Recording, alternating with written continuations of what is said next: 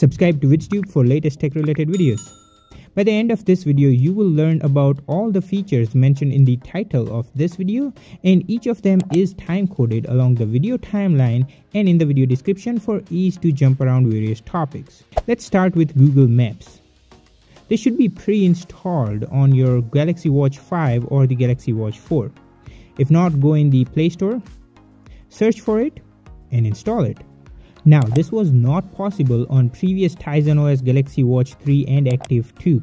So if you want Google Maps on those watches, don't worry, I got you covered by a video that is linked at the end of this video and in the video description.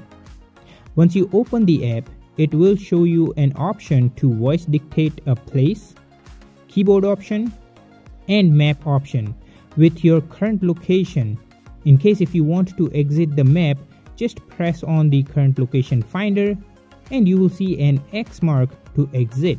Now, if you have an address saved on your Google account, they will all be displayed below these options, so you can directly click on any of them to start route tracking by either walking, bike, or car. Once you select one of them, the navigation will start. In case if you want to have a map view, just scroll down all the way to see the estimated time with distance and option to exit, as well as show it on map. And under settings, you will find vibration setting, which I would rather keep it turned on. Now when you click on the show map, it will literally show you the real-time location and the entire route, plus it will give you turn-by-turn notification from the built-in speaker. Now if your watch is paired to your car's Bluetooth, the voice command will be played onto your car's Bluetooth. The map is pretty interactive. You can pinch with 2 fingers to zoom in or out. I end up using this daily for work to get traffic updates like road closure or accidents or even speed trap alert. Now going back, you can even type the destination place and the list of all the places will pop up for you to select from. But my favorite way to access map is from the home screen, where I can just press and hold the top right button and summon Google Assistant, to which I can just ask me to drive to different places like work, etc. And that's as easy as that. Honestly, Google Map on Galaxy Watch is so robust, quick and easy to use that once you start using it, you will likely never go onto your phone just like me, where I just ask Google Assistant on my watch and it will do all that for me. Oh, by the way, I have done a full video of all that Google Assistant can do and it is linked at the end, so be sure to check it out. Now from my testing, it's pretty responsive and fast. Comment down below your thoughts. Now let's talk about Google Pay. I have used and made videos for Samsung Pay, Apple Pay, Fitbit Pay, and you will find all those videos along with 500 plus videos on my channel, so I'll highly insist you to subscribe, which is free, as I do a lot of tech videos like this one. So none of those payment system accepts my Costco CIBC MasterCard that I use on regular basis at the time of filming this video, except Google Pay. So the incentive for me to use Google Pay is really high, and if you have a card like mine, keep watching and I bet you will never use your card. Instead, you will just use your watch from now on. So Google Wallet comes pre-installed on Galaxy Watch 5 and 4, along with it being pre-installed on your Android phone. You will need the Google Wallet set up on your smartphone in order for you to use it on your watch. Now once you have the Google Wallet installed on your watch, when you open it, it will prompt to set a screen lock in order for you to use Google Pay. So go ahead and set a screen lock, which could be a pin or a pattern.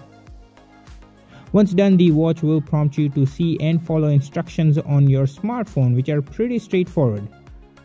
If you have a card already added onto your smartphone's Google Wallet, then just with few clicks you will be all set and you will see the card on your watch screen.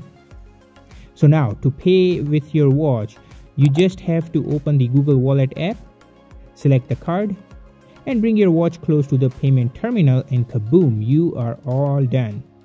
It's as easy as that, and for security purpose, Google generates an alternate credit card number so the merchant will not see your credit card number, so it's very secure.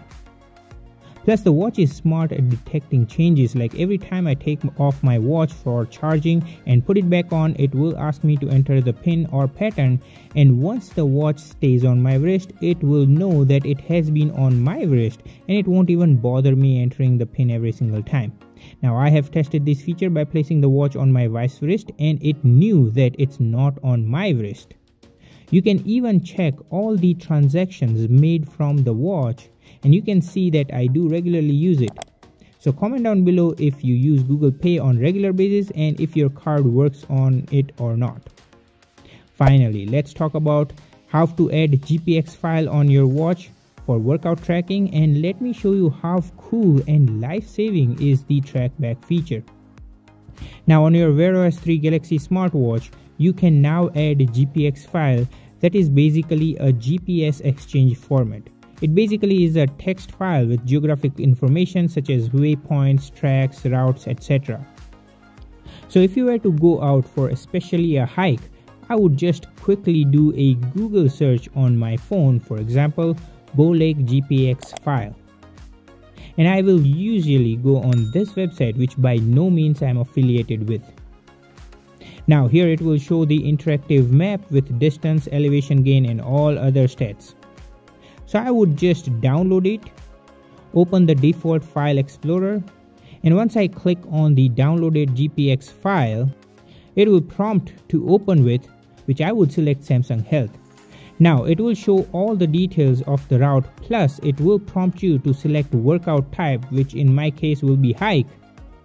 You can also get option to reverse the route, which is very nifty.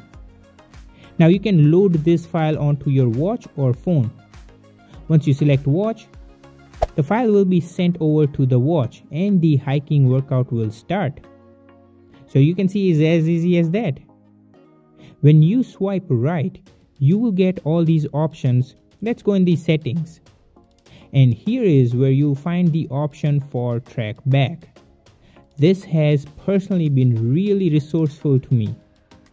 There were many instances where once I'm done hiking, on my way back I would turn on the track back mode, and I got shocked that without any internet connection, the watch has recorded the entire hike route, and it will prompt me to stay on the tracked route so I don't get lost. And I always make it back to the start point. Not only that, it even prompts by voice command from the built-in speaker for me to stay on track if I miss any turns. It even gives me a heads up that a turn is coming up in few meters or so. This is indeed a very cool feature, so all the hikers and bikers out there, just start using this feature and you will know its value. Comment down below if you have used this feature and your thoughts about it. Also be sure to help this video by hitting that like button and subscribe. Also be sure to share it and save it, as you may need to come back to this video for future reference. Be sure to check out these videos as you will find them helpful.